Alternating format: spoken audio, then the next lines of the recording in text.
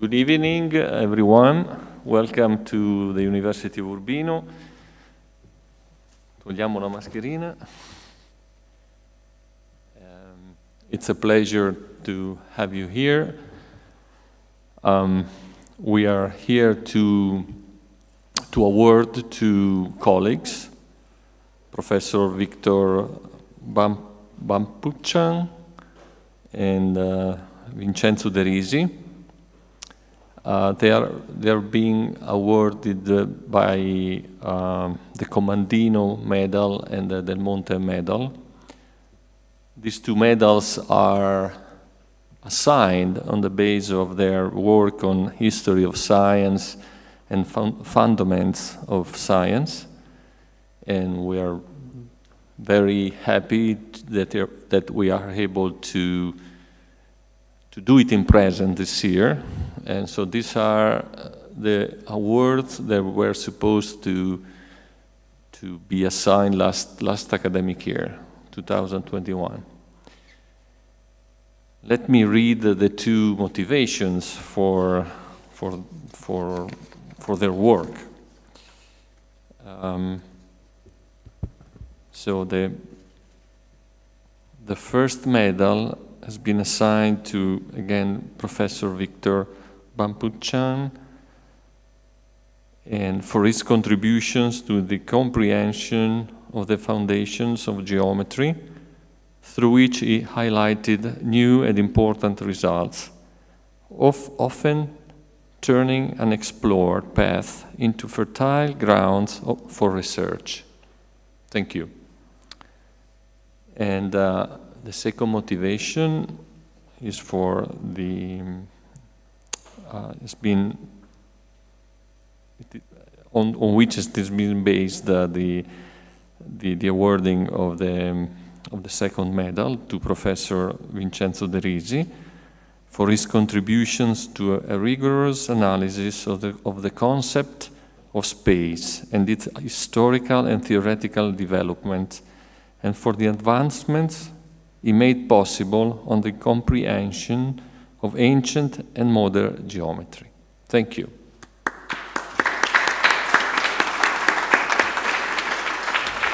Okay. So, Professor Laerte Sorini, the floor is yours.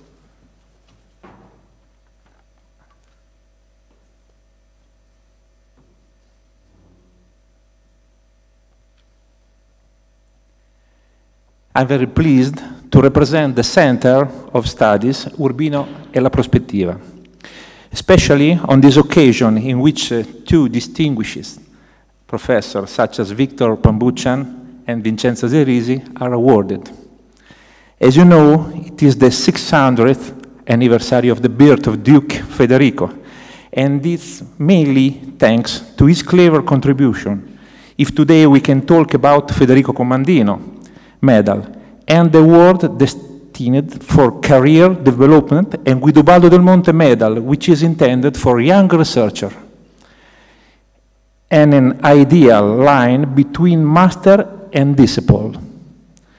In fact, Duke Federico has the intuition to create a place similar to a crossroad of art and knowledge, a meeting place between art and science, a place in which new forms of art were born. Our Center of Studies has a 20-year history during which it has the audacity to follow the Duke Federico's legacy by promoting knowledge, organizing conference, film review, seminars on the subject of science, and this dissemination. Within the center, we also publish a prestigious review of books.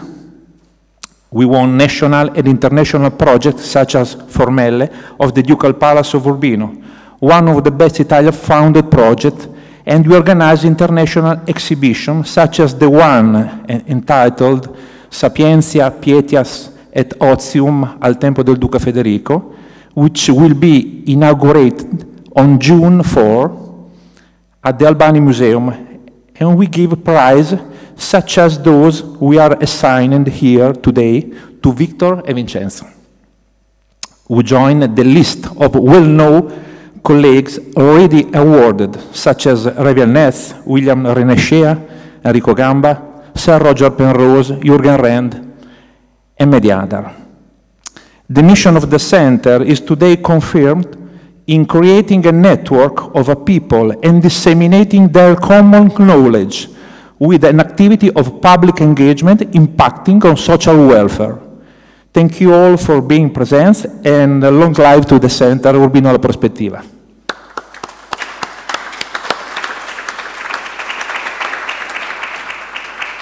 And now Vincenzo Fano.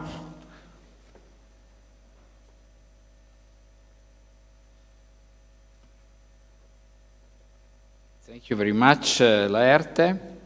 I am here bringing the greeting by our head of the Department of Pure and Applied Sciences, a department in which science and history of science, philosophy, logic are together. It's an interdisciplinary department here in Urbino. We are very happy of having here in Urbino this department. And Urbino was in 16th century a place where Federico Commandino and Guido Baldo, two very distinguished scholars, build a sort of bridge between humanities and science that is also today living.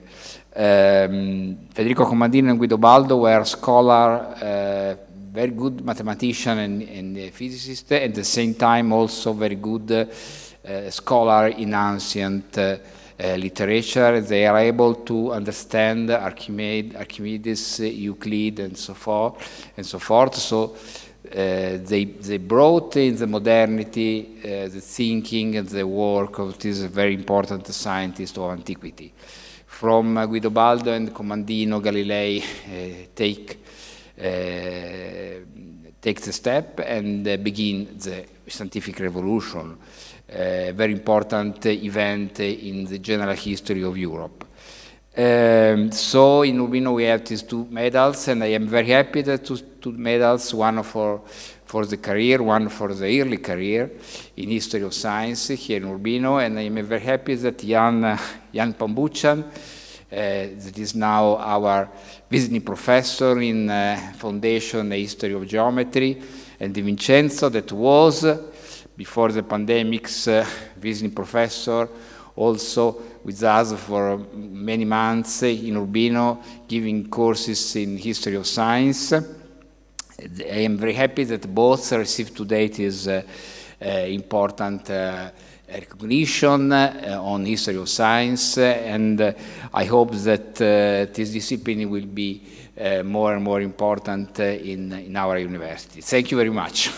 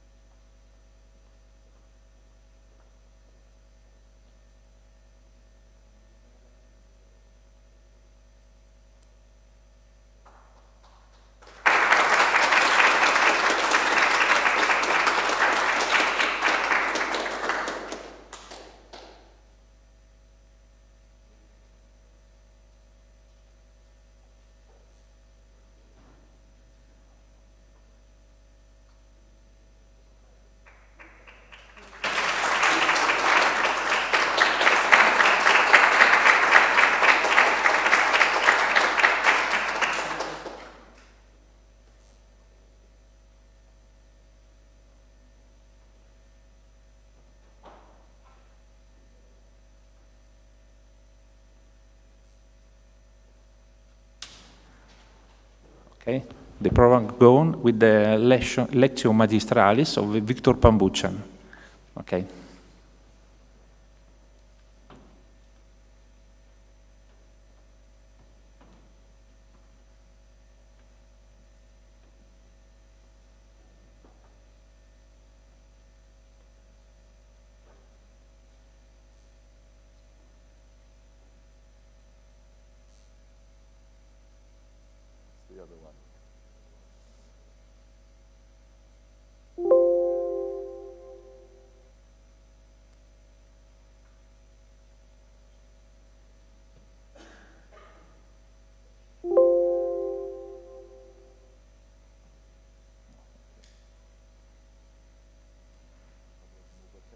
Ah, this thing. Okay, thanks.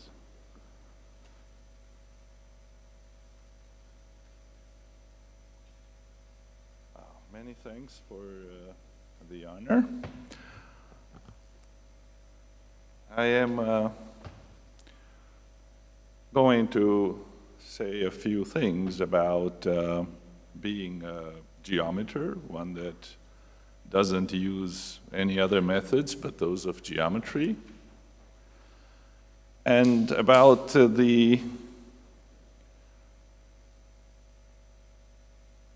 fact that Commandino is still very much of relevance today, that the project of becoming Greek isn't one that is accomplished ever. So, where does the title of my talk, which is what uses a geometer in times of need, it comes from Hölderlin's poem, where he says, und wozu Dichter in dürftiger Zeit? Aber sie sind, sagst du, wie des Weingotts heilige Priester, welche von Land zu Land zogen, in heiliger Nacht. This he wrote around 1800, but it was unknown for most of the 19th century. It was discovered in about 1894. In English translation, this would sound like, what use is a poet in times of need?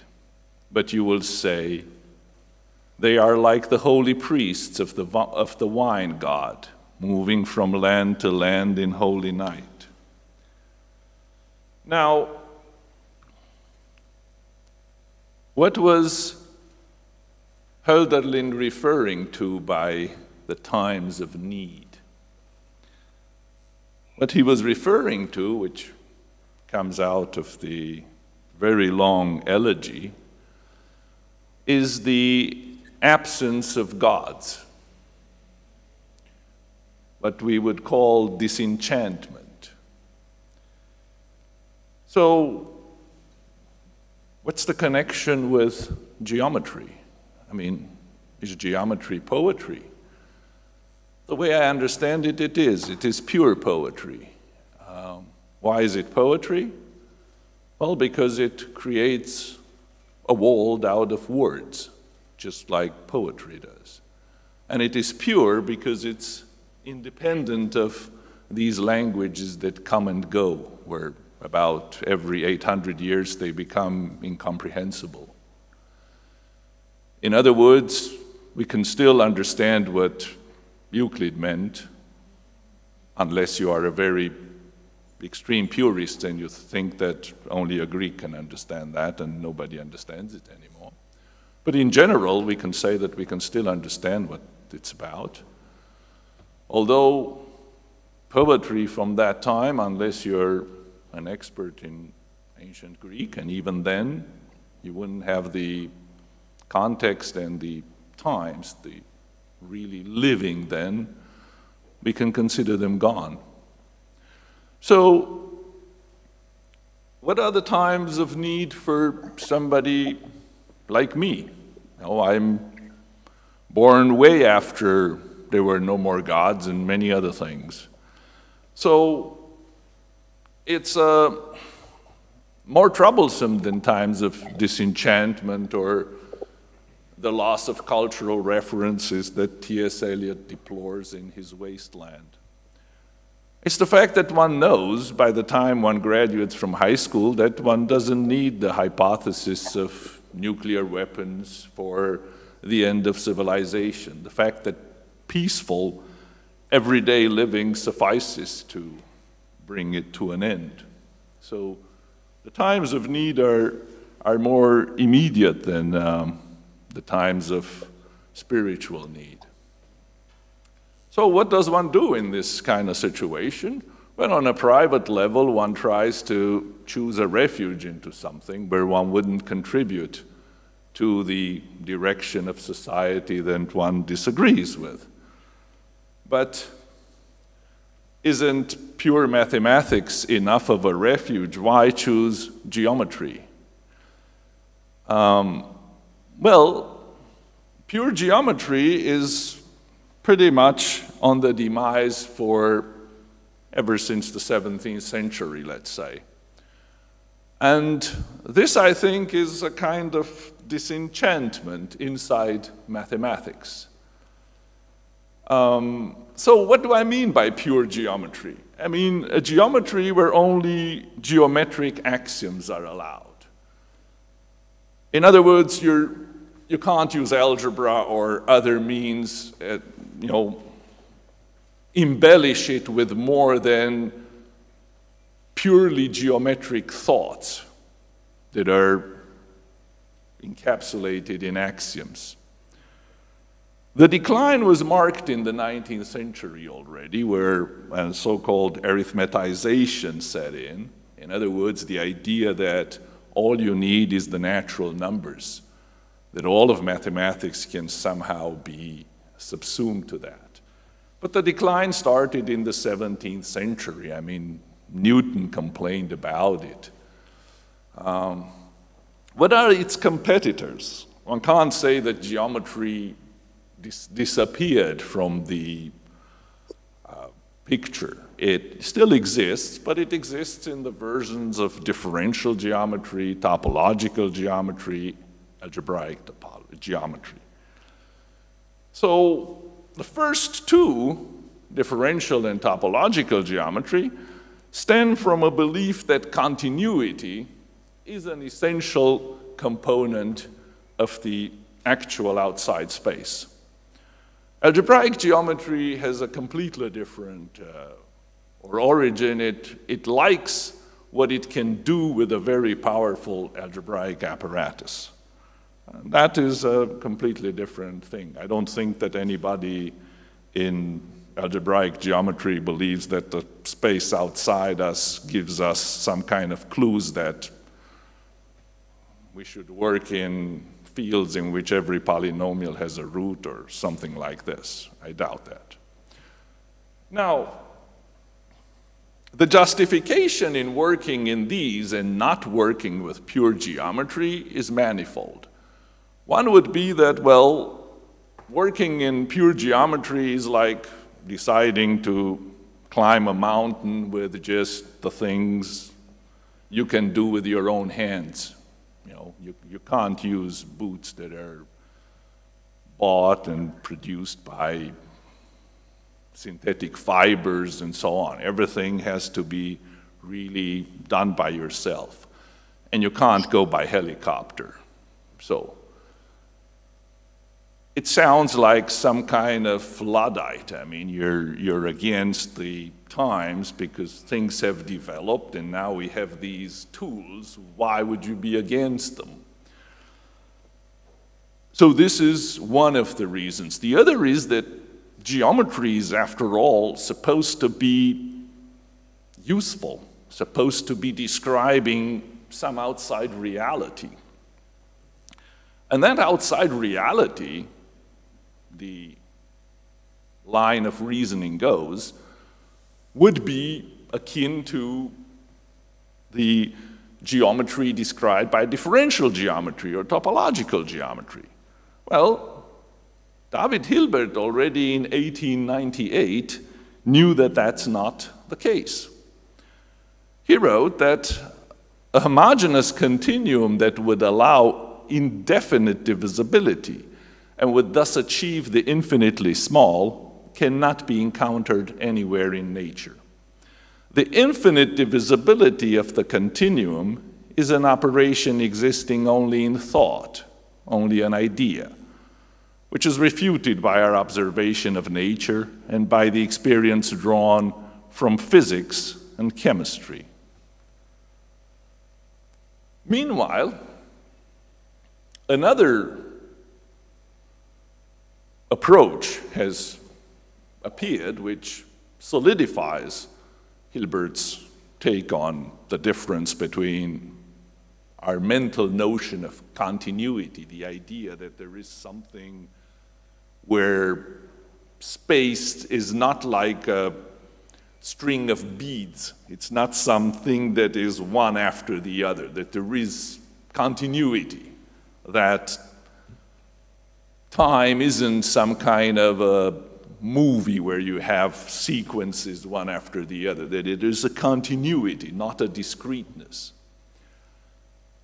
And this is truly a time of our mind and a space of our mind, but does it correspond to anything outside it? Well, loop quantum gravity, which was, it's a field established by Carlo Rovelli, seeks to unite Einstein's theory of general relativity with quantum mechanics. And according to loop quantum gravity, the universe is not continuous. It is composed of elementary grains or quanta of space. So in other words, it's very different from what differential geometry or topological geometry tells us. People have thought that you can check in the outside world things that your geometry tell you are so. And they have confused the objects of reality with the objects of mathematics. This confusion still is prevalent when you're thinking that geometry ought to describe the outside reality. A German astronomer, Friedrich Zöllner, in 1877, thought to prove that there is a fourth dimension because he thought these mediums who disappear things or who do all kinds of crazy things would be justified if there is a fourth dimension. Then objects appear and disappear the way they would appear and disappear to a two-dimensional being. You put this here and it appears, and you take it and it disappears. So the same thing would happen in 3 dimensions. Oh. And so, did it work? Well, no, it didn't. He tried some things because usually people disagree with the observations of people in seances. So he thought of producing objects that you could put in some kind of a museum, and everybody would agree that that says that there is a fourth dimension. And one thing he tried to do was to give the medium 2 rings, lifesavers of sorts, made of different kinds of wood.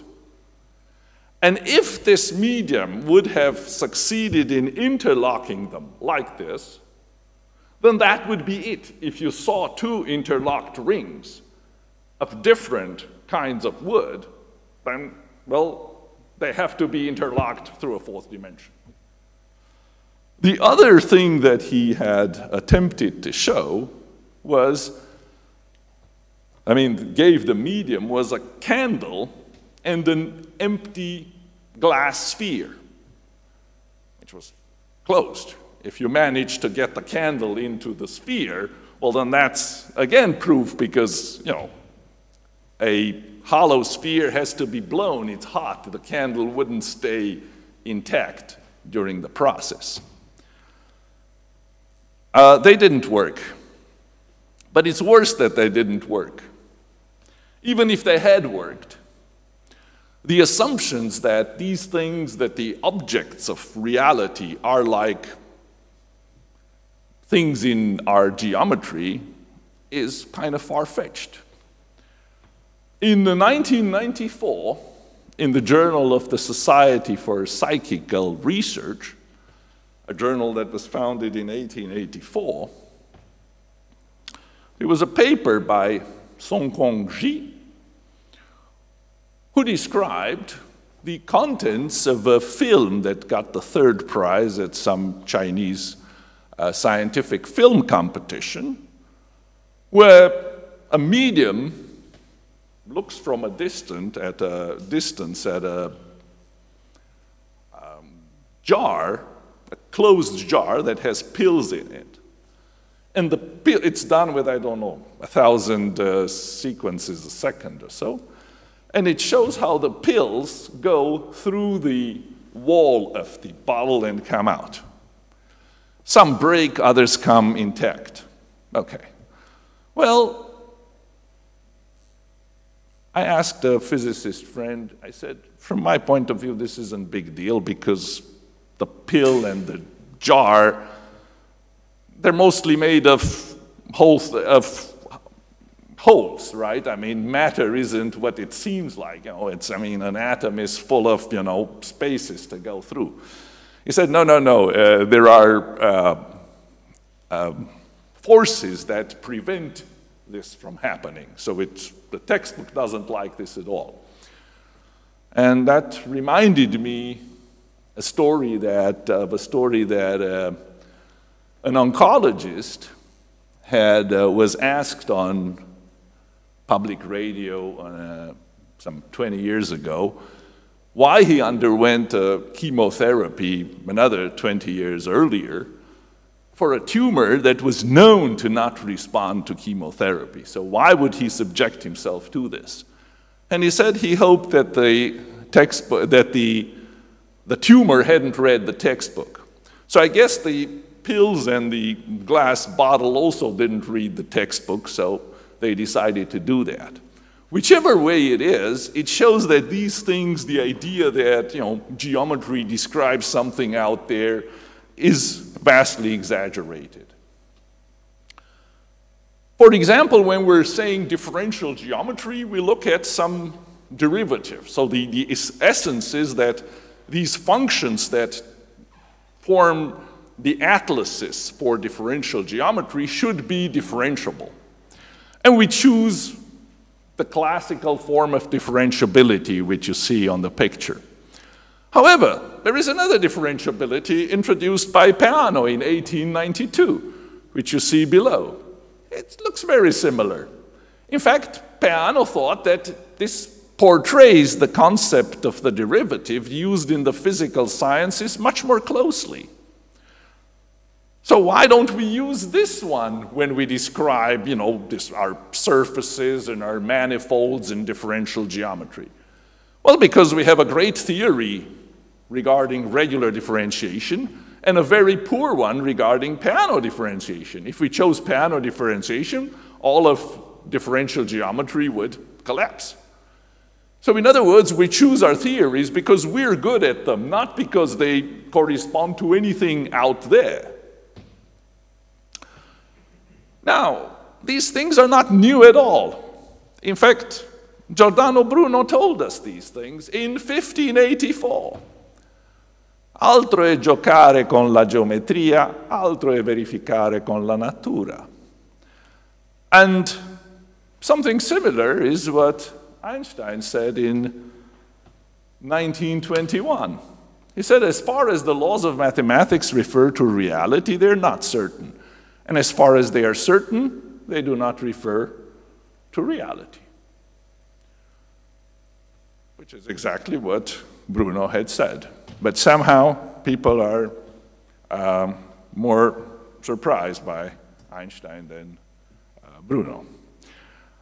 However, Einstein also thought in a certain sense that nature should listen to our theories, because Ilse Rosenthal Schneider tells us that in 1919 a telegram had arrived from Eddington, who had gone on this famous solar eclipse expedition, confirming the predictions of relativity. And Einstein asked Rosenthal Schneider to read it.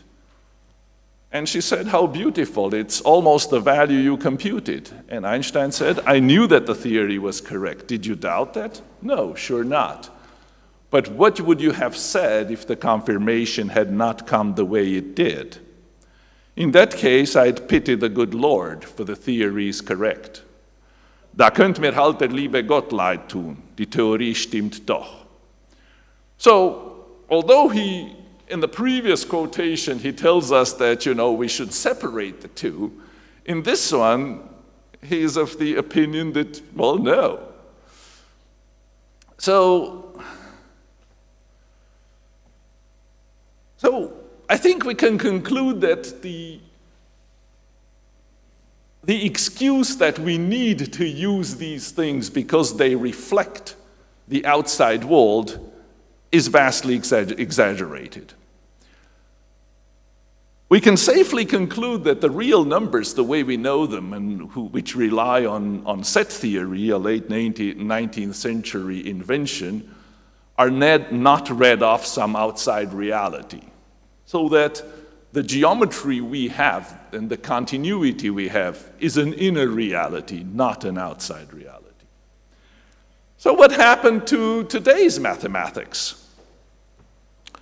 Of the two fundamental intuitions, at least in Kant, of time and of space, only the intuition of time forms the basis of contemporary mathematics. The geometry in use today is built upon a foundation involving the set of real numbers, which originates in the intuition of time, or on an algebraic foundation, which also involves time, because an algebraic operation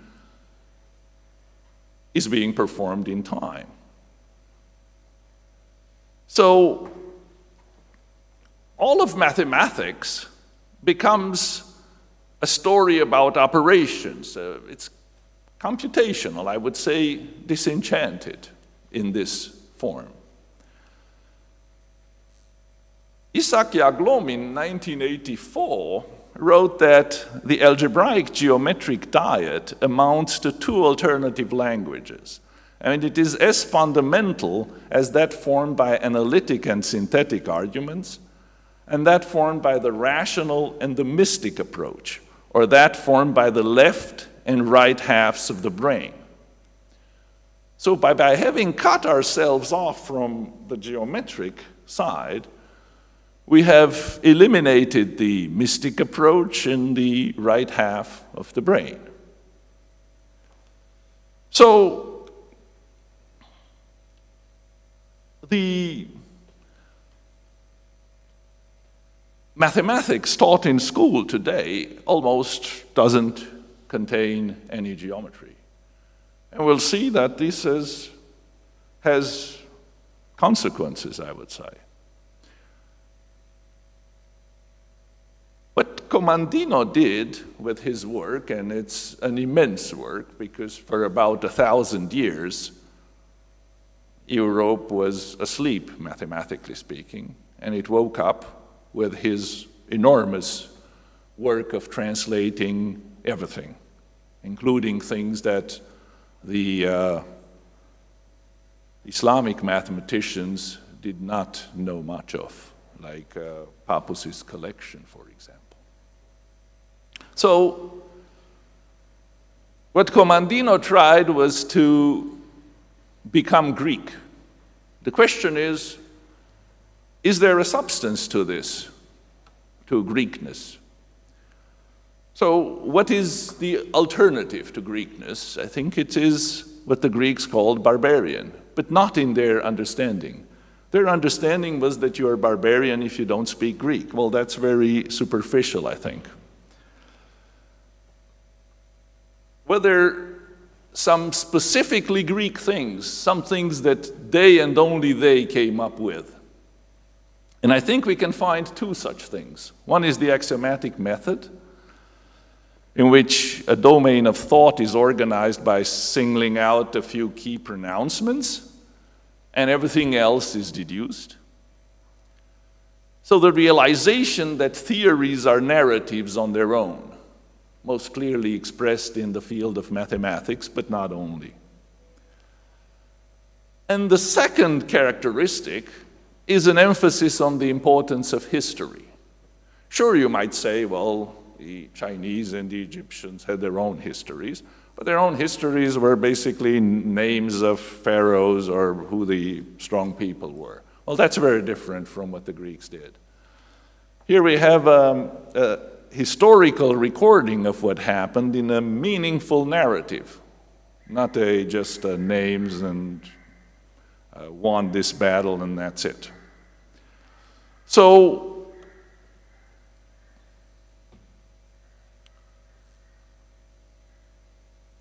as I said, what Commandino did was clearly thinking that this is something worth doing.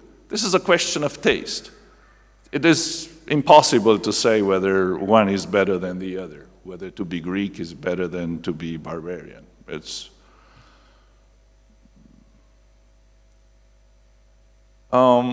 So the idea was that introducing this approach in education, Italian and by extension Western culture opted for this Greek approach. And it has had a significant effect on the later history. Now, Western culture, if there is anything that is under that name, has two origins. One is Athens, the other is Jerusalem. Athens can form the basis of a cultural heritage because the Greek approach can be taught, and it has been taught, both in Greek times and in modern times. The position toward life and the world originating in Jerusalem cannot be taught. For as Krishnamurti emphasized, there is no right guru. There is only wrong guru, because nobody can teach you what you are.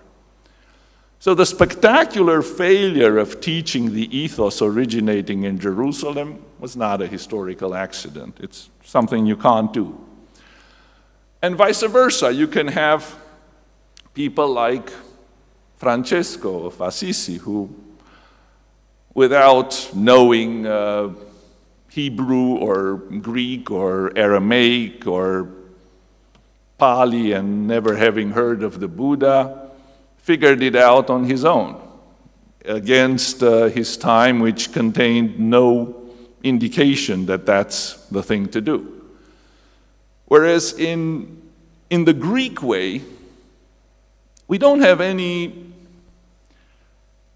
example of a Pacheka Buddha, which is a Buddha who out of himself, without having seen, without having experienced, without having heard of any kind of doctrine, would find out the truth about life. In the Greek way, we don't have any such example. We have Ramanujan, for example, who was able to invent an enormous amount of mathematics. Not having paper, he wrote them down in notebooks, only the results, one after the other. And it took about 40 years of the best mathematicians to make sense of what he wrote and to prove it. We have no idea how he proved these things.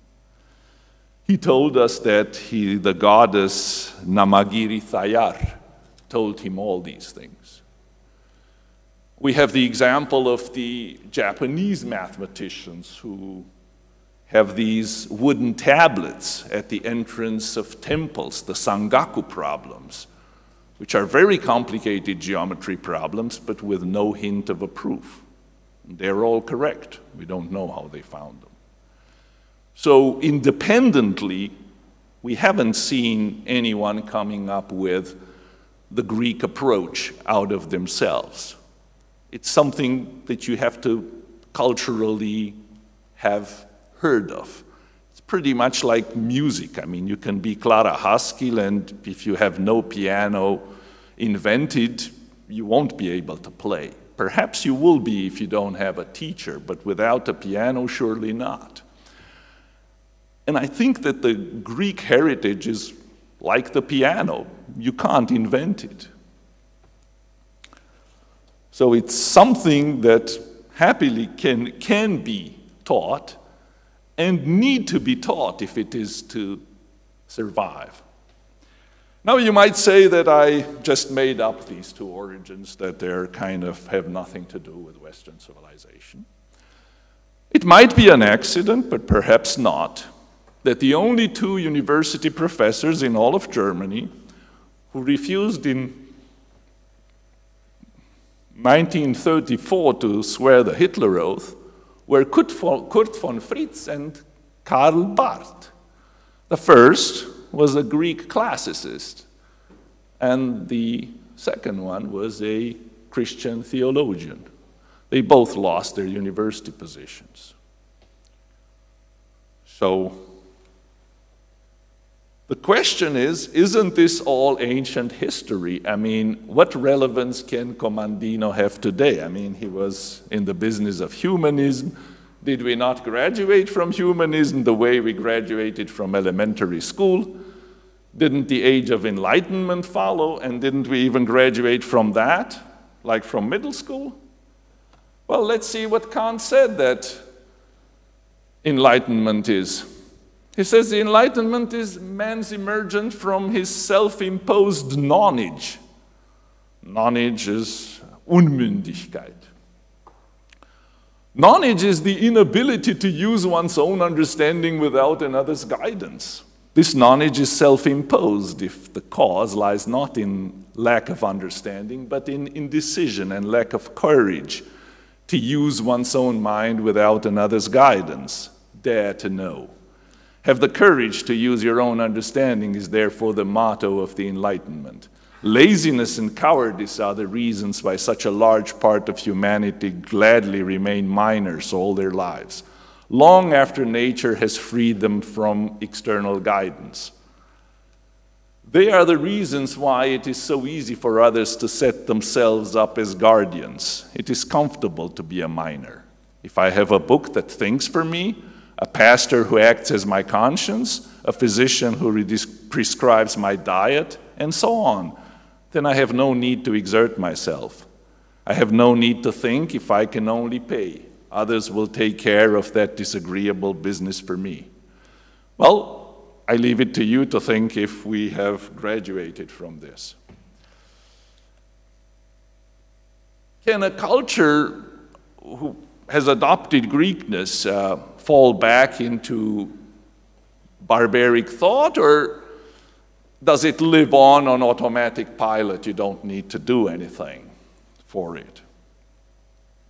Or is it something that needs to be continually fought over?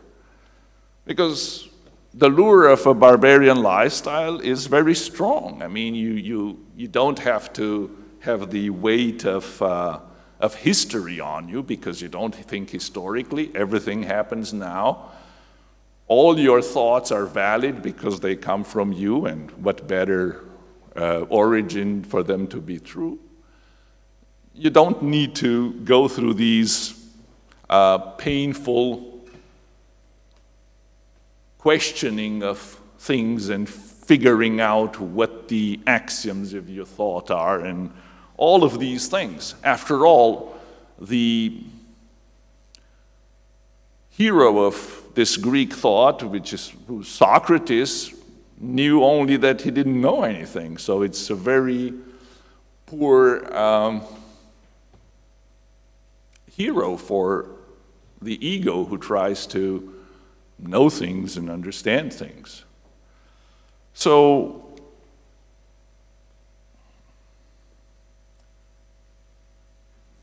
perhaps staying Greek is an everyday struggle, as Patricia Boisson-Schnorokian once told me. She is a specialist in medieval Armenian and has translated a lot of medieval Armenian texts, including two histories of Armenia from medieval times. And she told me, l'Arménité, c'est un combat de tous les jours. For her, the combat was that she had to raise 3 kids with Armenian as a language in a suburb of Paris, which is un combat de tous les jours. So we're perhaps too Faulknerian. We think that the past is never dead. It's not even past. But if we look, for example, at what Dostoevsky wrote in 1880, But God will save his people, for Russia is great in her humility. Smyrenia is a bit more than humility. Well, about 37 years later, this was lost. The past was completely dead. So the idea that somebody does something once for you and then you can just go to sleep, because Commandino was then and we're doing fine, I think is a major mistake. There's also a mistake, and I've noticed this when I talk about the Greeks, that one thinks that one is smarter than them because, well, we know so many more things and we have so many more gadgets. Well, Littlewood once told Hardy that the Greek mathematicians are not clever schoolboys or scholarship candidates, but fellows of another college. So, thinking of them as some kind of primitives in their mathematics, as some kind of thing that you graduate from, is a major mistake. So translating the elements is one first way to enter the Greek world. Here you see a translation from the 7th century. The manuscript is from the 12th century in Armenian. Here you see Commandino's 1572 Latin translation. And as I said, in school mathematics, this is not encountered anymore for various reasons. One is that one should have a happy childhood, and certainly going through all this is not very happy. And what has it been replaced by? Since we don't have geometry, well, it's a lot of what I would call Babylonian mathematics. The Babylonians were great at computations and numbers. The Greeks were very bad at these things. There's no mystery left in mathematics at all. Just the part that a computer does better than a human is all that's left. What's the purpose of this? I mean, I myself have never used mathematics in real life. The idea is that these people will. Perhaps they will have lives where they use them. I didn't. What is it? To increase perhaps the shame of not being a thing, which Günther Anders sees in his Antiquiertheit der Menschheit, Des Menschen of 1956, where he sees a second level of alienation, that on which man has recognized the superiority of things, brings himself in conformity with them, approves of his own having become a thing, respectively condemns his not having become a thing as a shortcoming. So my point is that if one were to teach geometry, because geometry cannot be done by machines, one would restore the dignity of being human and of having creativity. What we're teaching is just teaching that we're worse than our machines. It's part of idolatry. Now the question is geometry not disappearing? Did not disappear because it had exhausted what it had to say? Didn't we become too good at it, and what's the point in doing more of that? Well, no, not quite. Euclidean geometry has something that is called similarity. You can have a small triangle and a big triangle. Something you see when you go to a copier machine and you put some percentages there to shrink it or to magnify it. You expect the shrank thing or the magnified thing to be the exactly same thing, only to a smaller scale. Well, this is a particular quality of Euclidean geometry. However, in 1831, János Bolyai had defined something called absolute geometry, which is a geometry true in Euclidean and non-Euclidean geometry, where certain assumptions of Euclid, the parallel postulate, and also what follows from it, things like the existence of a rectangle, are not assumed. So it's a core geometry that is agnostic regarding the existence of similar triangles, so no similarity is allowed, which means there's no room for computations in it. Discovering truth in absolute geometry is extraordinarily strenuous. However, most things are true there. So, when one does geometry in this way, one obviously is a poet also in the sense of the saying from Joseph Brodsky, that a poet writes to please his predecessors, not his contemporaries. And how does one speak to the ancestors is what Jorge Teillier tells us. Para hablar con los muertos hay que elegir palabras que ellos reconozcan tan fácilmente como sus manos reconocían el pelaje de sus perros en la oscuridad. So in order to talk with the dead, you have to choose words that they recognize as easily as their hands recognize the fur of their dogs in the dark.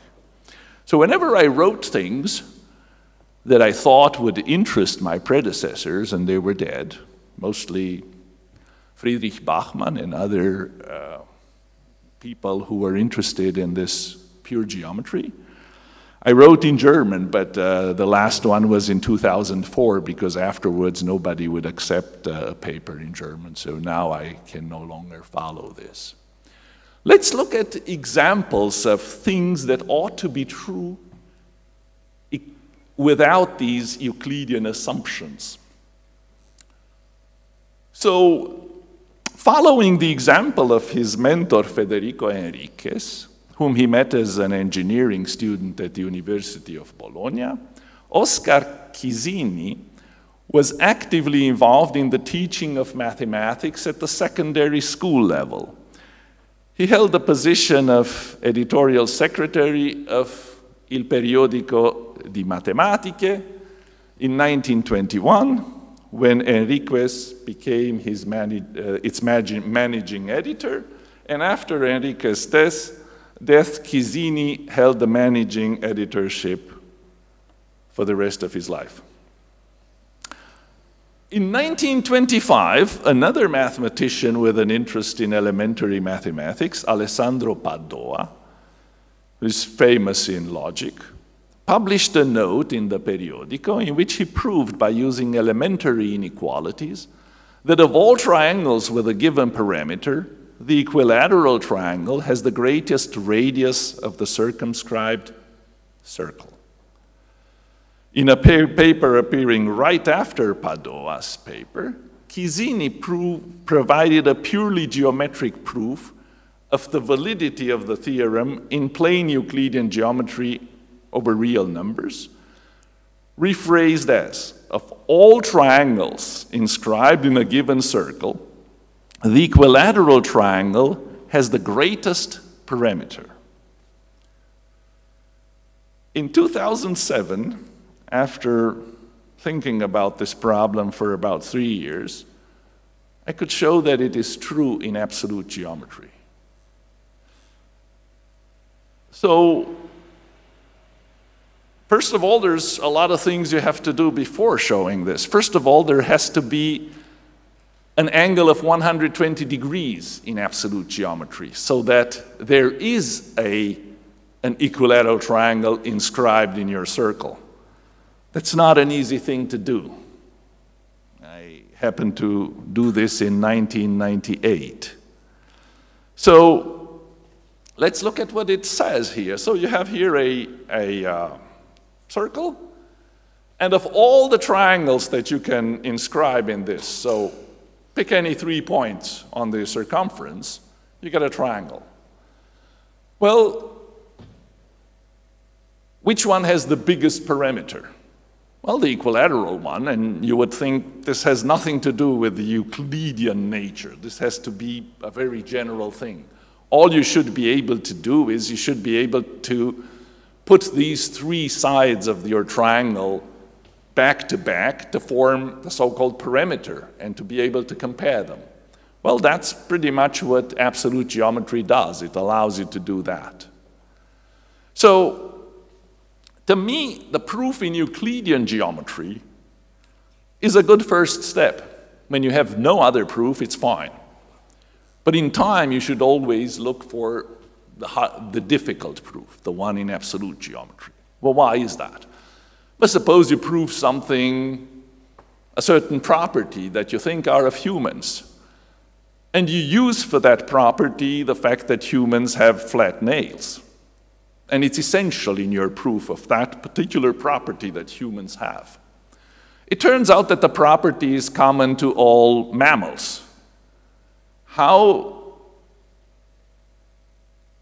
ridiculous would your proof be then when you're using a particular flat nail story for this property that is true of, cats, dogs, and others who have no flat nails? That's exactly the same story here. When you have a proof in Euclidean geometry that is fundamentally Euclidean, you have masked, you have obscured the true reasons why that thing is true. So you have a hope that it's going to work, but until you know how it works, you don't know the true reasons for that. You have the wrong reasons. You have the flat nail reasons for it. Now, Commandino has a work on centers of gravity. And I'd like to show that that is as relevant today as it was then. So, if we think of a system of material points, so think of points, and every point has some mass attached to it. And you can join two such systems and create a bigger system. Well, that's what that says. And to any such system of points, you call a center of gravity something that satisfies a few conditions. The center of gravity of just one point with a certain mass is just itself. That's clear, right? That's what you want the center of gravity to do. If you have 2 points, A and B, each having the same mass, then the center of gravity should be in the middle, and you don't say what the mass should be there. You expect, because you have this Euclidean thing, that it should be the sum of the masses. I'm not asking for that. Whatever mass, but just asking that it be in the middle. Now, if I have 2 points, and whatever mass here and whatever mass there, then the center should be on this line. That's a reasonable thing, right? You expect the center of gravity to be on that line. The next one is that if I have 2 systems, then I can do always the center of gravity of one system, of another one, and then do the center of gravity of what I get. That's the 4th condition. There's an additional axiom, additional condition that you may ask, which is no longer absolute, which is of Euclidean nature. It says that the center of mass should not depend, the mass associated in the center of mass should not depend on the masses of the 2 objects. So I have an A with a mass M, a B with a mass B. And there is somewhere a center of mass of this system. There is a certain amount, K said, associated to it. Now I have 2 other points, they may be at a much bigger distance, and I'm saying in the center of mass, which is wherever it wants to be, there should be exactly the same amount. So the amount doesn't depend on the distance. This is not true in the non-Euclidean center of masses. Center of gravity that satisfy the 5th axiom as well will be called strong. So if I assume that I have only 3 points, that the centers of mass exist for systems of 2 or 3 points, and the 3 points should have the same mass attached to them, then I get nothing. I get no Euclideanity. Yeah? That this is so was proved by Johannes Jelpslev, a Danish mathematician in 1929. Why? Well, he showed that the medians of a triangle are concurrent in absolute geometry, in a very weak, actually, absolute geometry. So, if we allow 4 points of equal weight, the points can be also not different all, then the existence of a strong center of gravity implies Euclideanity. Maria Teresa Calapso, a mathematician from Messina, has shown this in 1971. She showed the following thing. If you have the picture that you see there, where M is the midpoint of OA, N is the midpoint of OB, C is the midpoint of AB, then, and P is the midpoint of MN. If you have this, this is a given, right? So given the points O, M, A, B, C, N, P, with M midpoint of OA, N midpoint of OB, and C midpoint of AC, and P midpoint of MN, then OP and C should be collinear. That's enough to imply the Euclidean nature of the metric. In other words, there exists a rectangle in this case. What does it have to do with weights? Well, think of 2 systems, A and B. A is made of O and A. In both is the same weight, mu. And B is the system made of O and B. In O and B, it's the same weight. Now bring the 2 systems together.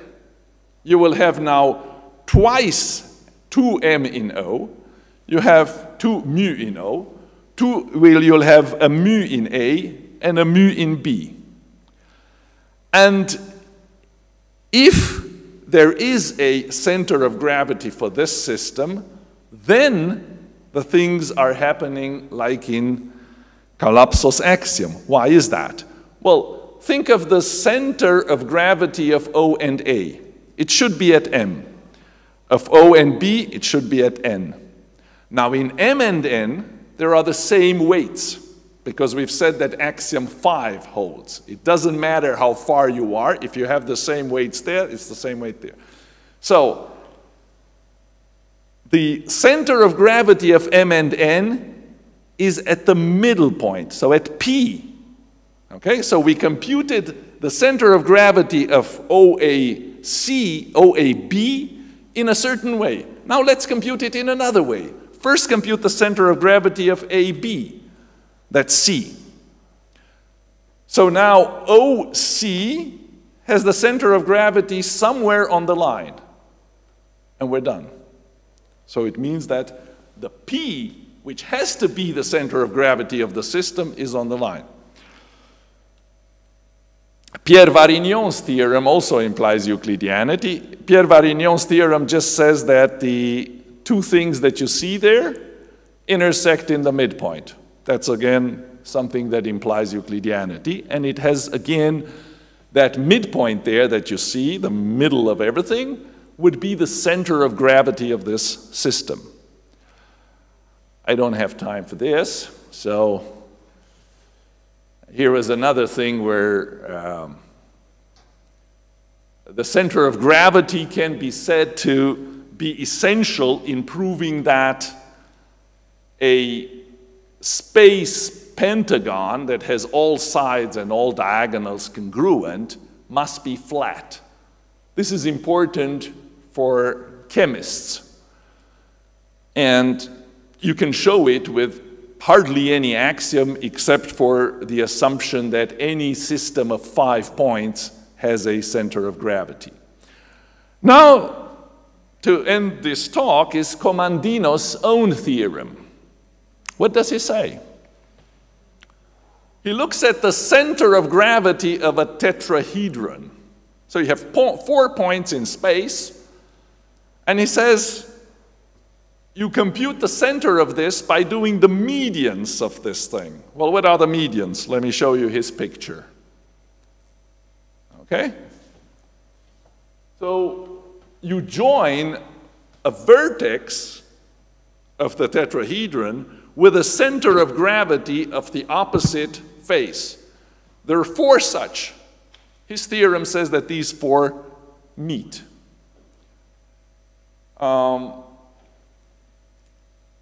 The simplest proof is one that uses Menelaus' theorem and can be done in 1 line. Now, there are several axiom systems for a very bare bones absolute geometry, in which all you have is symmetry in planes. This should be true there. Well, why? Well, I have several reasons why, but nobody has shown it is. So we don't have the right setup for proving this theorem that goes back to the 16th century. So it is an open problem to show that Commandino's theorem requires just a very bare bones absolute geometry of 3-dimensional space. That's it.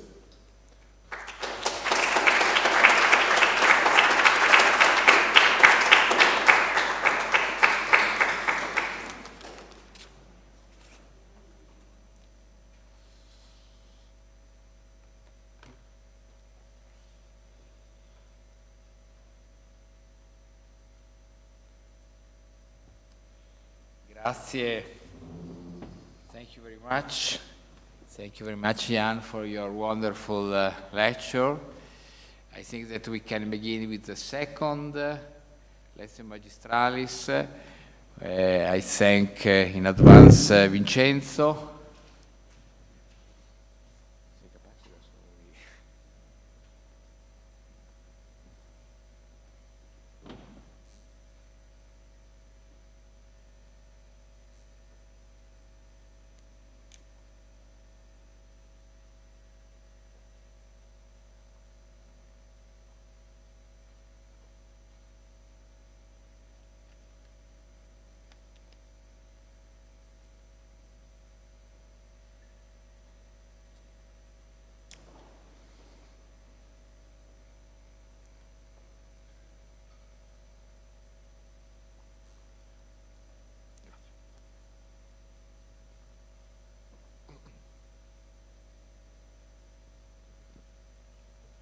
So thank you very much. Well, most of all, thank you for the medal at the University of Urbino and the friends and colleagues here. It was really an honor and a pleasure, and I'm really moved by this award. I'm really happy. I was here, as Vincenzo was saying, for a month in 2017, and I must say, I mean, this was really one of the most exciting months and most pleasant months of my academic life. So I'm very happy to be here again, and I'm happy that you are still managing to have this incredible meeting between scientists, mathematicians, philosophers, historians, which is really a richness of the university.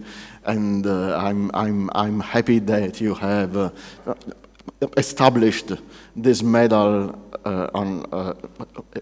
dedicated to Guido Baldo for young scholars. I mean, I'm a bit borderline, but I think this is really important for the community to have an important award for history and philosophy of science and mathematics for young scholars as well. And I am also happy that it is dedicated to Guido Baldo, and I hope that this would move things a bit in order to study more Dal Monte, who would, in fact, very much deserve a better history and a better consideration by historians.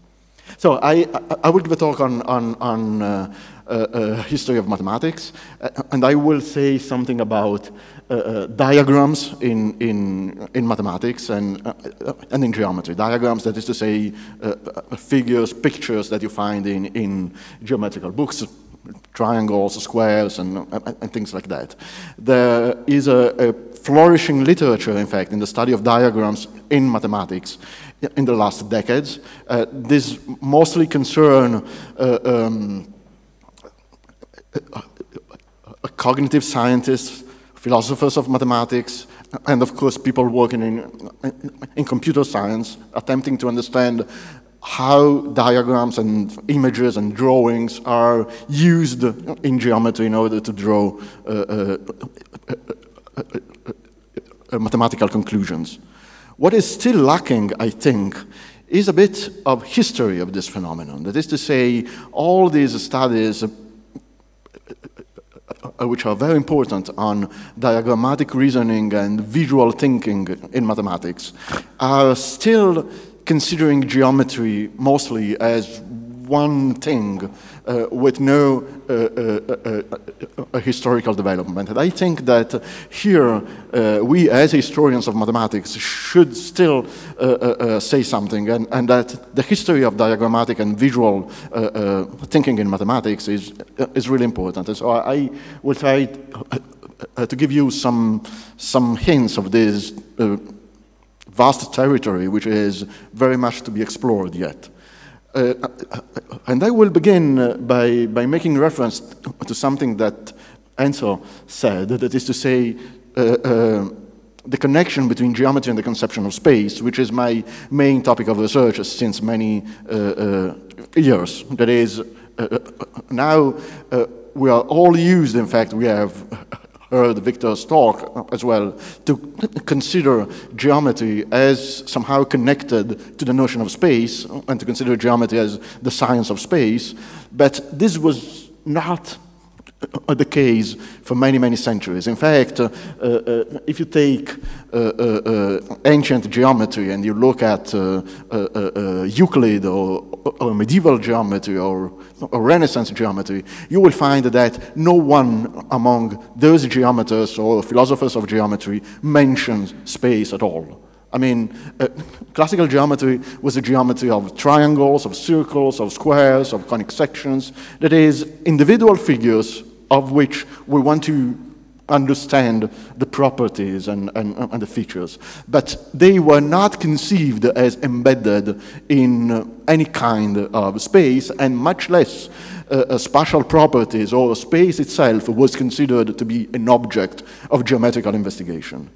And the transformation of geometry from this kind of science of figures, of individual figures, into a science of space happened, in fact, very late. And I think I found, in fact, that the first person who ever claimed that was a philosopher, a Neoplatonic philosopher, more or less contemporary of Commandino and Guidobaldo. This Francesco Patrizzi da Cherso, who lived here in Ferrara, not far from here, and Patrizzi wrote two important books on the metaphysics of space called De Spazio, and then he added a third book called Della Nuova Geometria, written in Italian, and in this book, for the first time, he stated, as you see, le matematiche tutte principali e subalterne né si astraggono dalle cose naturali, which would be Aristotle, of course, né sono nella fantasia, which would be the Neoplatonic tradition of Proclus and the other, né nella dianea, Plato, ma lo spazio è generale il loro subjetto. That is, space is their proper subject. And this is, I think that I know, the first statement in which someone say that space has something to do with geometry, and it is in fact the object of geometrical investigation. in the following centuries, that is in the 17th century and then in the 18th century, this idea by Patrizzi became widespread, and more philosophers and mathematicians began to accept the idea that geometry is in fact the science of space. But it came to general acceptance only in the 19th century. So this is the big background, that is the history of the notion of space intertwined with the notion of geometry. And I would say that this very general history offers a very important framework to understand the development of diagrammatic reasoning and visual reasoning, something that apparently has not much to do with this, but that in fact it is, I would try to show, deeply connected with this philosophical development. So let's begin to talk about diagrams and pictures in geometrical books. Geometrical texts have this kind of diagrams since the beginning. You have here one of the most ancient papyri on geometry containing a section of the elements of Euclid, and you see there are diagrams here, there are pictures here. You have some manuscripts in Greek with the elements of Euclid. You have some very nice medieval editions of the element with colorful diagrams and beautiful drawings. You have some others here, very nice codes, and you see here again, these are circles and triangles as in Euclidean tradition. You have mathematicians that, of course, work with diagrams in their private notes, and this is Commandino from a manuscript from the library here in Urbino. And you have, with the invention of the press, printed diagrams and very complex diagrams, which began to be printed in the 15th and then in the 16th century. And this is an important part of the story, and it is also an important part of the story of Commandino himself, because, of course, to do this kind of printing, one needs to mobilize a lot of people doing this drawing for the print. Then you have any kind of diagrams in the early modern age, diagrams which have no letters but rather names. You have diagrams in black and white in order to stress different parts of the figure. You have diagrams in 3 dimensions, as you see there on the right, in order to describe 3-dimensional figures. But you also have books with pieces of paper that can be constructed in order to touch and see what 3-dimensional figures are. And then you have diagrams which are colorful and can be employed, as you see, in the demonstration itself, just comparing parts of the drawing from the diagram itself. And here we have reached the 19th century. So what I would like to say is that you have historically an enormous variety of diagrams evolving from the first manuscripts or papyri on Euclid to contemporary times. And of course, one may use these diagrams for a lot of different uses. And what I'm stressing is that we still need a history of this changing phenomenon. On the one hand,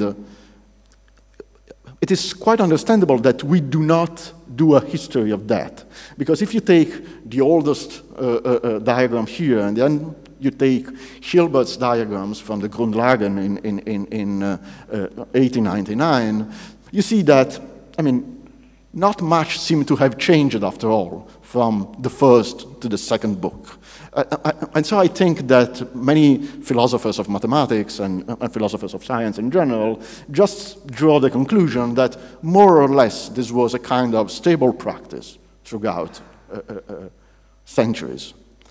Well, we know, on the other hand, that this was not the case, because, as we all know, one of the most important features of Hilbert's approach to geometry is that you do not really need the diagrams for your own demonstrations. That is, in principle, you could read, or you should be able to read, the grundlegende geometry without pictures and try to understand what is going on there. Because you have definitions enough, axioms enough in order to follow the proof without looking at the diagrams themselves. And this is not the case of Euclid. This is neither the case of Euclid nor the case of many, many other treatises of ancient, medieval, Renaissance, and early modern geometry.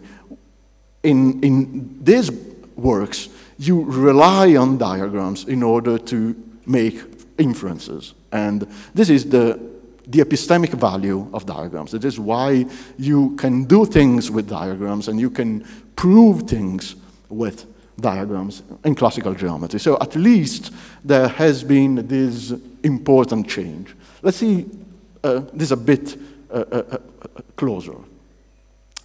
Let's take the most classical proposition of the elements. This is the first proposition of the elements where Euclid teaches on how to draw an equilateral triangle on a given segment. This proposition has been commented over and over throughout the centuries because it became a kind of paradigm of a geometrical proof. And the most important thing and striking thing of this proof is that Euclid employs, in order to carry out this proof, a lot of principles and a lot of statements. That is, you have that segment there. Then Euclid employs an explicit postulate allowing you to draw circles from any center and any radius, and through that he can draw the circle. Then he uses this postulate again, and so he can draw the other circle. Then he uses another postulate, postulate 1, allowing to draw a line from any point to any other point, to draw that line here. Then he uses again postulate 1. Then he uses a definition of the circle, saying that the radii of a circle are all equal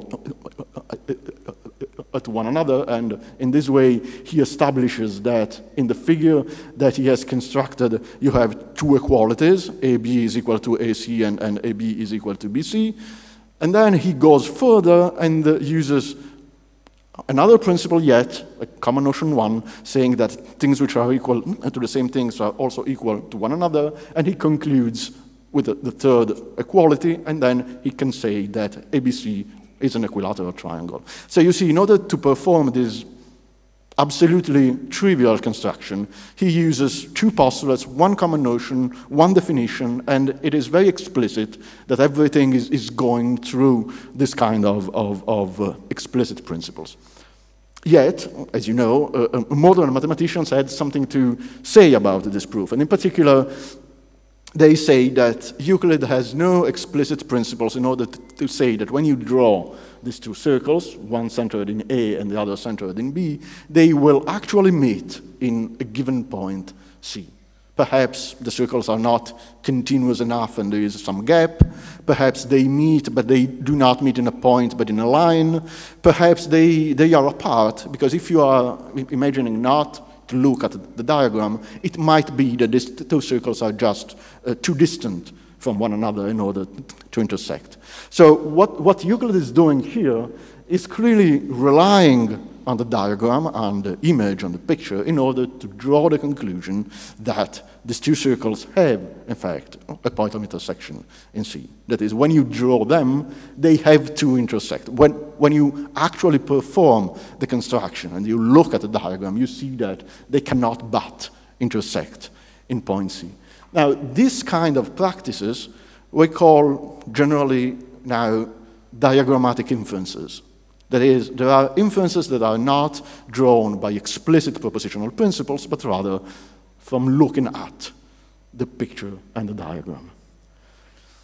So what is happening in classical geometry is that you have a kind of interplay between a propositional part of the proof and a diagrammatic or visual part of the proof, which gives you some further information that you make use of in the proof as such.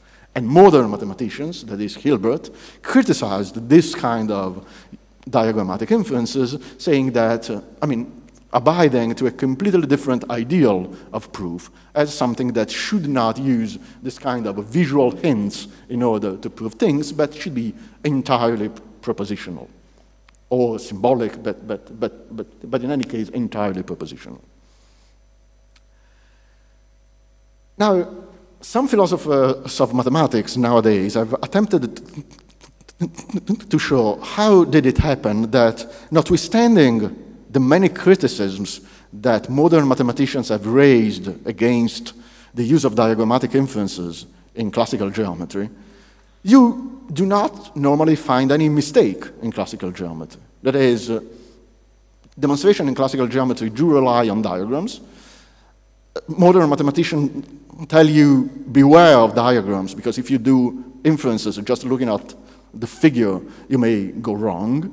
But nevertheless, the classical texts of mathematics do not have any serious hindrance in looking at the diagrams. And in particular, Kenneth Manders from Pittsburgh has advanced a very popular and important theory in the 90s, according to which it is useful to distinguish different properties of geometrical figures, and stressing that some properties can in fact be inferred from diagrams and drawings and pictures, and some other properties cannot.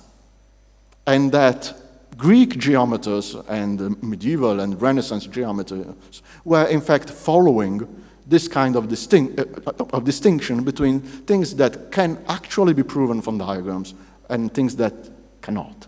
So for instance, when you take a Pythagoras theorem, you cannot infer just from the diagram that the big square is equal to the sum of the two other squares. It is not valid to look at the diagram or even to measure the diagram and say, see, this is true, so Pythagoras' theorem is true.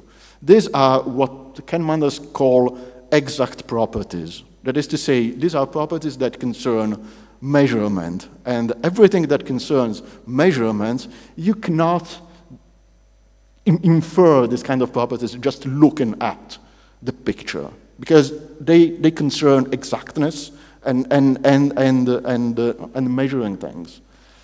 On the other hand, if I draw by hand the diagrams of Euclid 1:1, no matter how badly I draw the circles, I will see that they do overlap and intersect in point C. So there are some other properties like this that are really unaffected from the fact that I am working with symbols and imperfect diagrams rather than real geometrical figures. So what Manders is saying is a kind of revival of Poincaré's famous definition of geometry as reasoning well from badly drawn figures. That is, you can do that. And so the claim is that even though ancient geometers, of course, or epistemologists, did not spell out this distinction, nonetheless, there is a constant practice according to which all the properties concerning measure are always propositionally inferred, and all the properties concerning this kind of relative position of things that are unaffected by small modifications of the diagrams, they are diagrammatically inferred. In fact, this point of view of Kenneth Manders works quite well from a historical perspective. That is, if we look actually at what Euclid, Apollonius, Archimedes, but then also Arabic mathematicians in the Middle Ages or Renaissance mathematicians in Italy or in France were doing in the 16th century, for instance, you see that they follow quite well this path.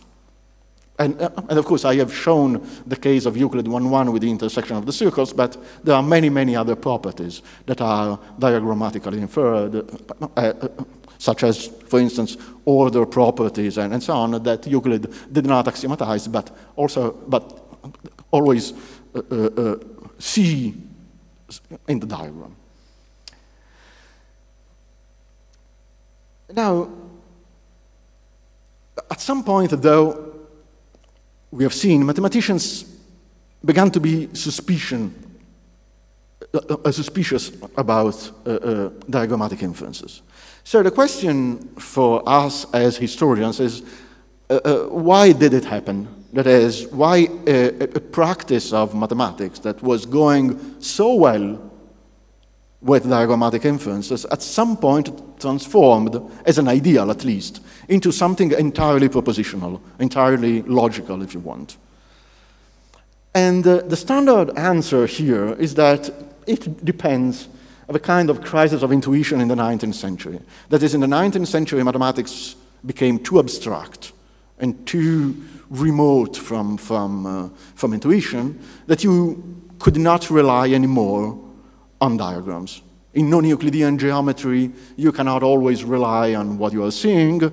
In abstract algebra, of course not. In set theory, when you deal with infinity, much less. In complex analysis, who knows, and so on. And for this reason, 19th century mathematicians began to develop purely propositional technique in order to deal with geometry.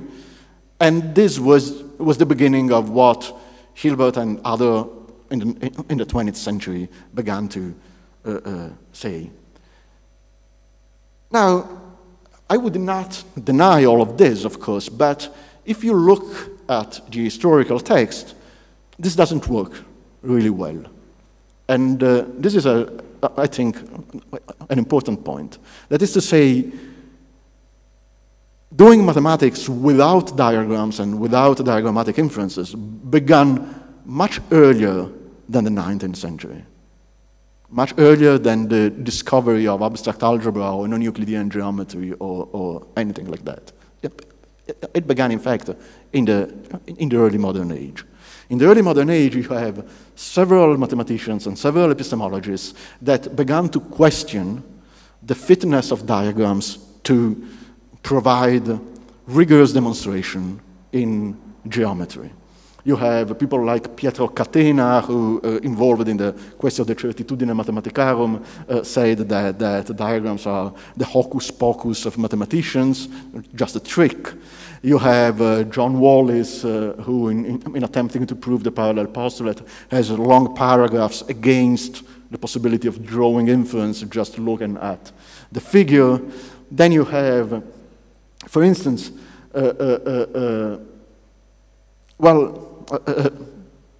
there is an important book on perspective written by Guidobaldo Dal Monte, you know, the Perspectiva Libri Sex. Now, this Perspectiva Libri Sex by Guidobaldo are full of pictures, are full of images, but they are somehow reused in 1715 by a British mathematician called Brooke Taylor, who wrote this linear perspective, which draws a lot on the work on the mathematical work of his predecessors and Guidobaldo himself.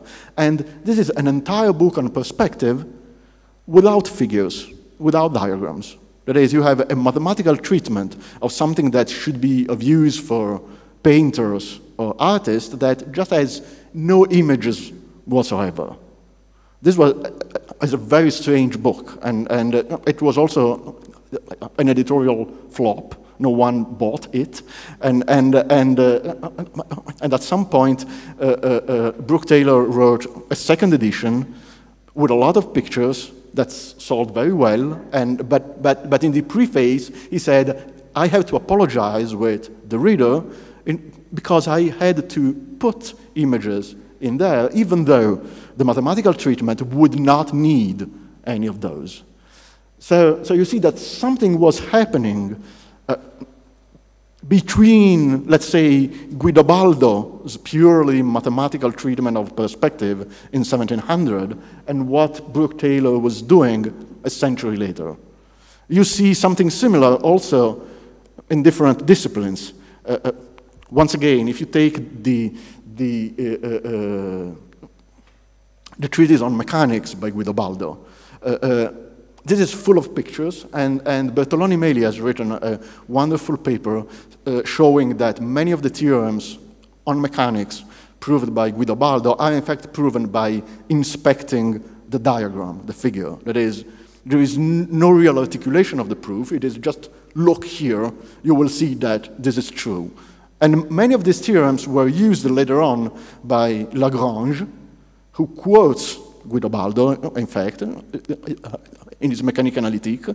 And this Mécanique analytique, of course, it is very famous to be a book on mechanics without figures and without images. So once again, something happened in the course of the 17th century or in the 18th century that brought a radical shift on what counts as a good demonstration in mathematics, in mechanics, in geometry, on the one hand with diagrams, on the other hand without diagrams. So for instance, take our proof of Euclid 1-1.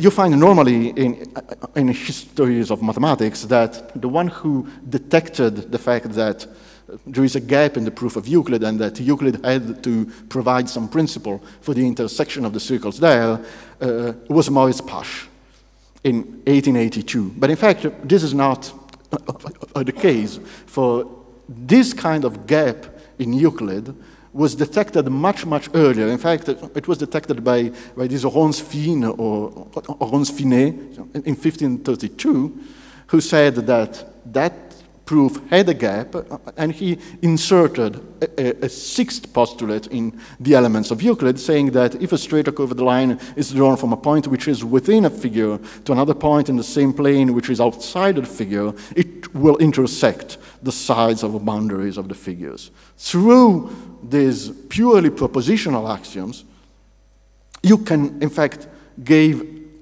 a demonstration of Euclid 1-1 that can show that there is a point of intersection in C, something that was not done by Euclid. So Fine did not need to rely on the diagram in order to draw this kind of inference. And this axiom by Fine was extended by a Spanish scholar, de Monzon, who used it, then by a French scholar, Claude Richard, who had several axioms to this effect, that is to ground a theory of intersection without diagrams. Claude Richard, by the way, has this edition of the Elements of Euclid, but he also has a kind of commentary on the Elements of Euclid, which has remained in manuscript form, and you can find in the Library of Madrid. And this passage here is Richard's proof of Euclid 1-1. You see that there are no pictures in the manuscripts. That is, Richard went on with a completely only propositional reasoning that made without any diagram there. And then you have further and further others employing this kind of axioms in the 17th century: Wallis, Pascal, Borelli, Schott, Robert Wahl, and of course Leibniz, who wrote a lot of important papers, also from the methodological point of view, saying that you should not use diagrams in geometry.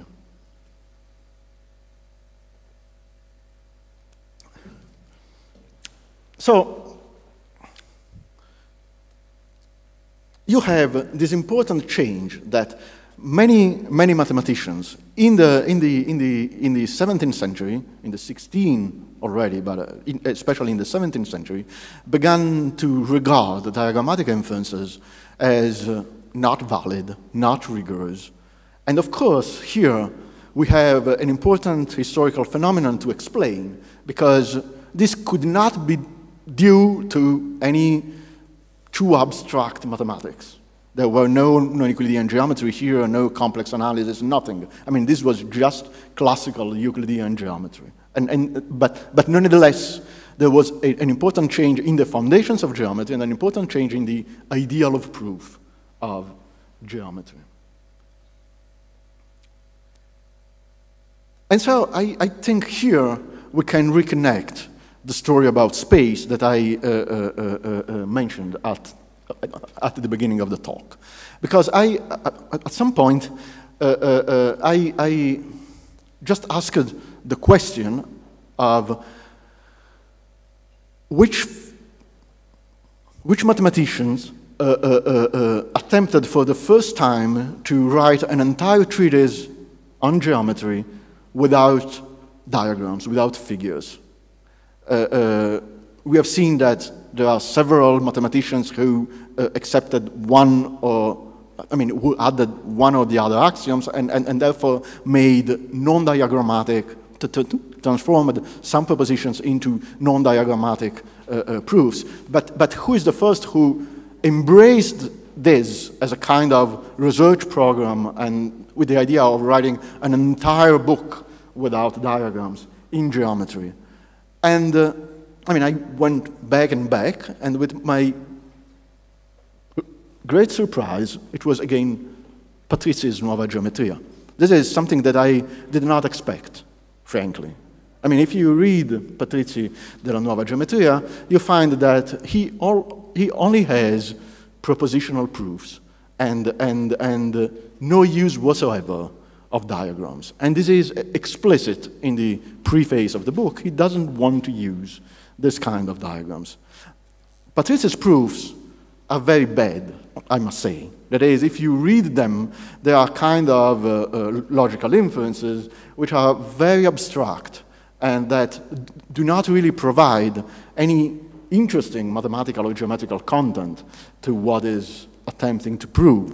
So we can say, in a sense, that what Patrizi was attempting to do was not only impossible from a logical point of view, but also full of mistakes from his part. That is, he managed to prove the entire first book of the Elements of Euclid without diagrams just because he assumed things without noticing and made a lot of paralogisms and other mistakes. Leibniz himself, who was in the same epistemological program of proving the whole of the Elements of Euclid without diagrams, read Patrizi's book, and he commented that the preface is wonderful, that is, the program is wonderful, but the les dedans fait pitié, the interior of the book of Patrizi is just a waste of time, because Patrizi was not able to do what he was set to do, that is to say, to do geometry without diagrams. But at this point, you see, the fact that the same person that I mentioned before as the first philosophers who claimed that geometry is the science of space is also the first philosophers, the first geometer that said that we should do geometry without the consideration of diagrams. It is an important clue. I mean, it is something that should speak a lot about the connection between philosophy of space and the epistemology of diagrams. And what I think that happens is that this allows us to answer to the question, how did mathematics change in the early modern age so that the ideal of proof was changed into something purely propositional?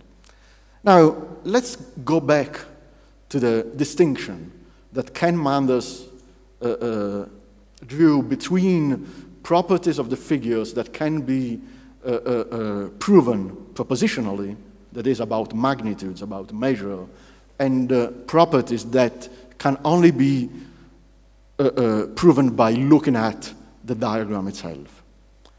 Now, if we consider which was considered to be the object of geometry before the early modern age. That is, geometry was about circles, squares, triangles, conic sections. All these figures were generally called by Greek mathematicians and philosophers magnitudes, that is, megete.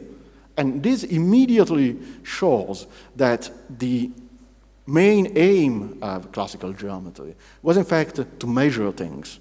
And this is a big part, of course, of Archimedes and the elements of Euclid, that is, to give exact measurement of different figures. And if you think that the main object of geometry are magnitudes, then it is clear why, in the propositional part of the proof, when you are explicit, when you, as mathematicians, write down step by step what are you doing, you are dealing with magnitudes, you are dealing with measurements, you are dealing with this kind of things. That is, you are thinking that geometry is about magnitudes, and you describe everything that happens with these magnitudes in your deductive system. On the other hand, you do not have the idea that space is an object of geometrical investigation. Therefore, properties such as to be on the right or on the left on that line, beyond the circle or inside the circle, in between these or that, or to overlap, or things like that, or being continuous, are not properties that you are considering explicitly in your demonstration. You are not doing your demonstration thematizing this kind of properties. You deal with magnitudes, and then you look at the diagram in order to draw these other properties. So the properties that Kenneth Manders called non-exact properties, I think that from a historical point of view, it is useful to call them spatial properties. They are properties concerning spatial relations, being here, there, beyond,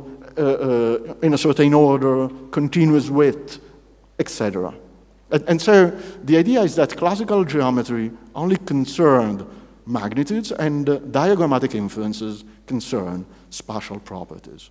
What happened in the early modern age is that space began to be taken and thematized as the object of geometrical investigation. Now you are investigating not magnitudes, but space and spatial properties and spatial figures.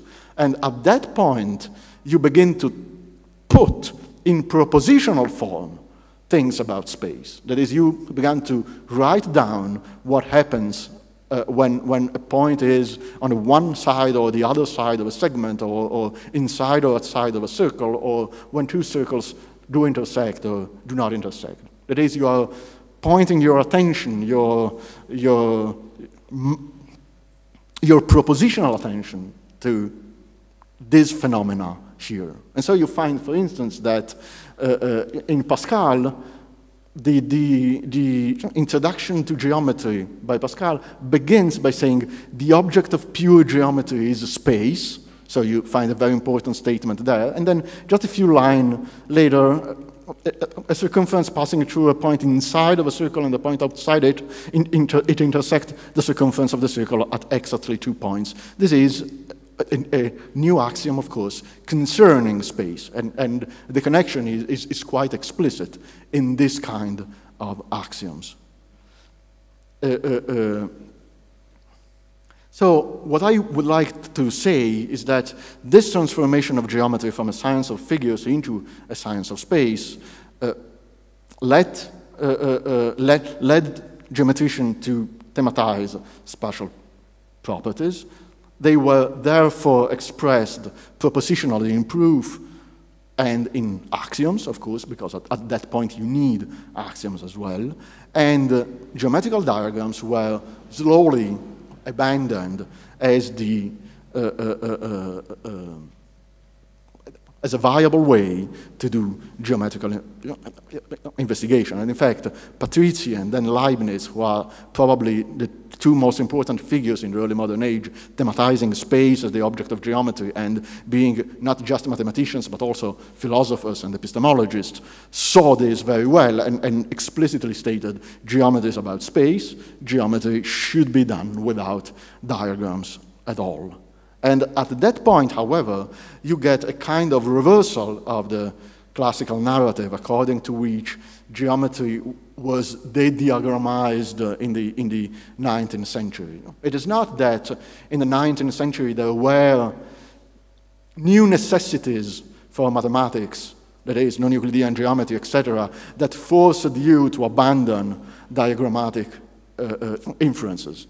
We can see the thing on the other way around. It is, since from the 16th century or the 17th century, mathematicians were trained more and more to do geometry, Euclidean geometry, perfectly intuitable geometry, without intuition, that is to say, without looking at the diagrams, because they were more and more pursuing a programming geometry according to which the ideal of demonstration was purely propositional, that at some point in the 19th century, one could invent non-Euclidean geometry and say, do not look at the diagrams of everything, just follow your reasoning and you will find this kind of things, even if your senses say you something different. And it is that kind of training and that kind of transformation that produced the 19th century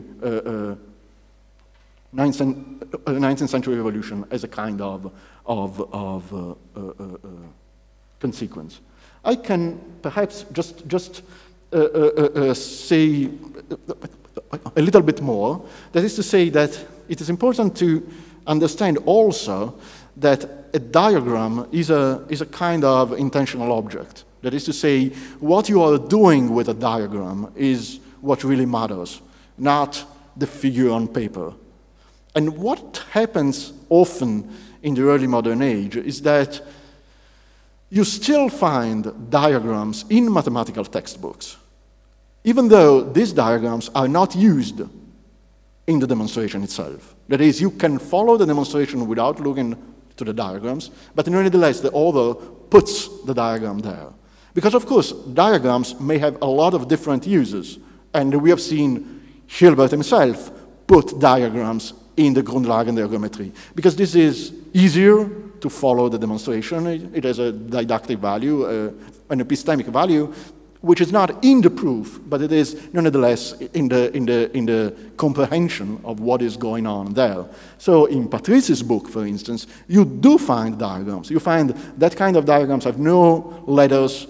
They are not referred in the proof. They are just put there in order to make you understand what is going in the propositional part of the proof. And Umberto Eco, in the Trattato di Semiotica Generale, says that there is a common thing in semiotics, that some signs are first used as icons in order to draw conclusions, and at some point they are considered just as symbols, that is to say, as useless things from the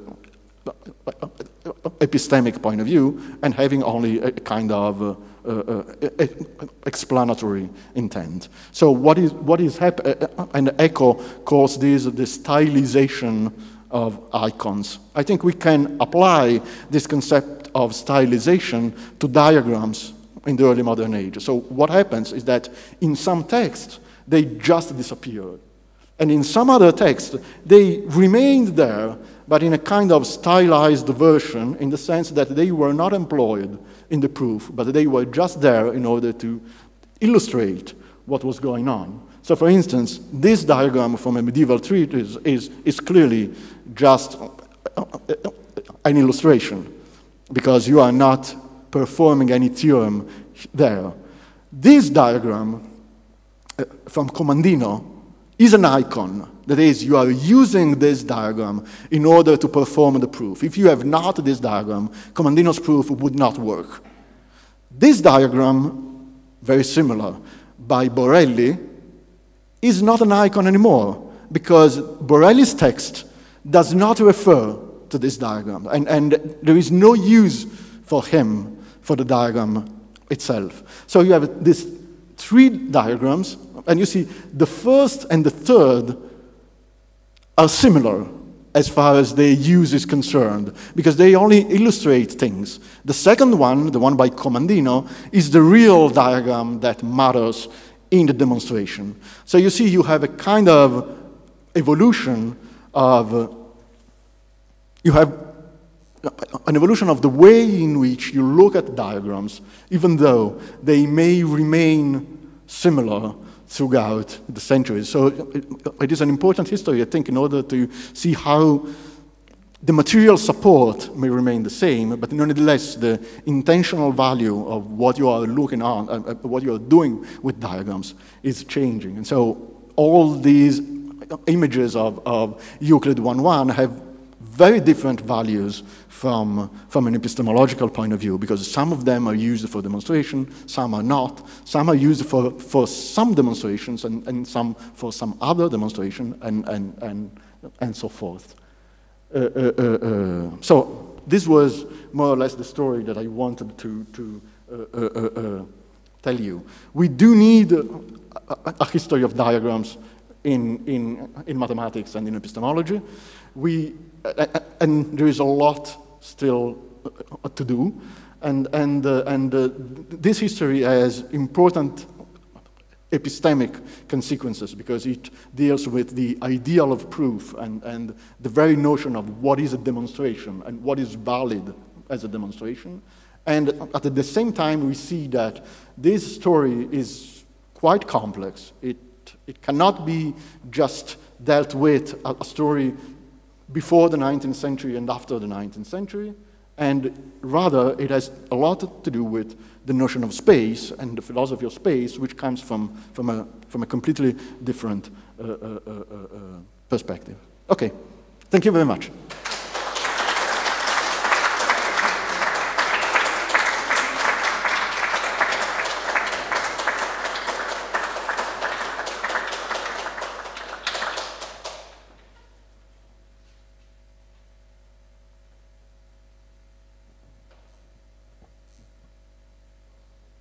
No, okay, it is possible, okay.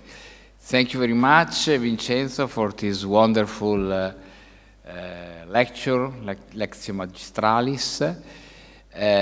Before concluding our ceremony today, it is necessary to thank many people, all the present here in the room that were here in this very difficult period. Pandemic is not finished, unfortunately, but and many other difficulties we are facing in this moment. And I have to thank particularly Pierluigi Graziani, that was, as always, a deus ex machina all over the organization of this wonderful event, and a great expert on proof in geometry. I have to thank Professor Tarozzi, that is not here, unfortunately, because he is a bit sick. He's the director of the Interdepartmental Center for Philosophy and Foundational Physics, one of the institutions that promote this kind of study here in our university. It is not useful to thank Laerte Sorini, because he is one of the jury of the presentation. Laerte is the director of the Center Urbino e la Prospettiva. And last but not least, I have to thank Janita Lubisky. I don't know if he is still here. Yes? Oh, he's no longer here. Janita Lubisky is the origin of all this, because it was an idea of him 20 years ago to establish the Center of Urbino e la Prospettiva, that is directed now by Laerte, and promoting the studies of history of science here in Urbino. And I conclude with an amusing anecdote that Giannittolo told me about the problem of diagram in mathematics. You know that Dieudonné was a very great mathematician, a Bourbakist mathematician, so he don't like very much diagrams. He said always that it is, one never have to use diagrams when one is making mathematics. And Gianitolo told me that someone told him a legend about Dieudonné. Dieudonné was lecturing, and at a certain point was embarrassed, was not able to understand how to go ahead. He went in a corner of the blackboard, hiding the blackboard to all people, make a very small draw, a moment after, immediately cancelled all and begin again to the proof of the theorem. So diagrams anyway are very important for making mathematics. Thank you very much.